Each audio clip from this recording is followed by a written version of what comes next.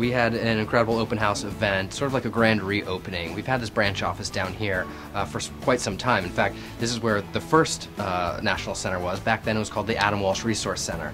This is where it all started. After my 6-year-old son Adam's murder in 1981, my wife decided that we were going to fight back for children because of the really lack of resources and the lack of help. We didn't get any help.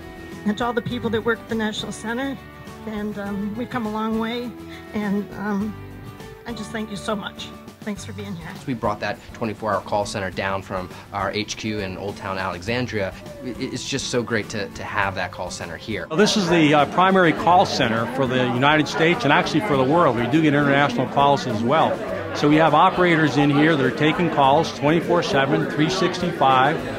They're the human being on the end of the phone when a child is missing or a parent's reporting some type of child exploitation. Have the control center here.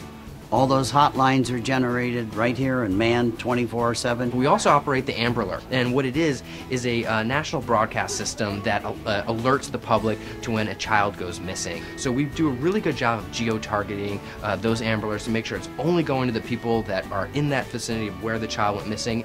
Amber Alert is a great example of using technology and harnessing that power to help bring home children safer than ever before. Our Exploited Children's Division, which we have cyber tip line analysts here, they're the individuals that take in tips from the internet of any sort of sexual exploitation of children. We tackle the internet. We tackle social media here.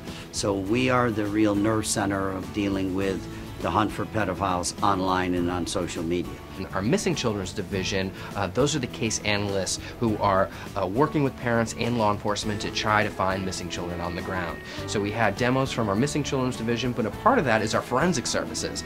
Forensic services is incredible. That's the real life CSI. And they're doing age progressions of kids where we're making sure that those images that we're putting out to the public are as accurate as possible.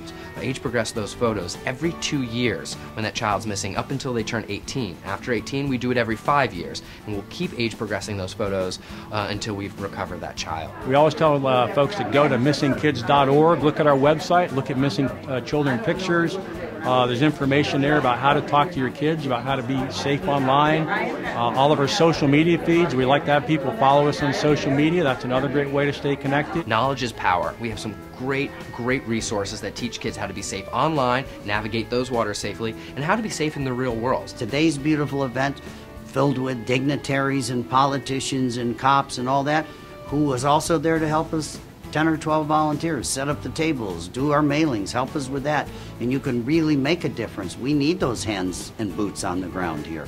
So if you've got money and you can fit that into your lifestyle, we could always use money. There's many, many things that people can do, and we're receptive to all of it. And if you don't have any money, come and volunteer. You really, really could make a difference just by showing up.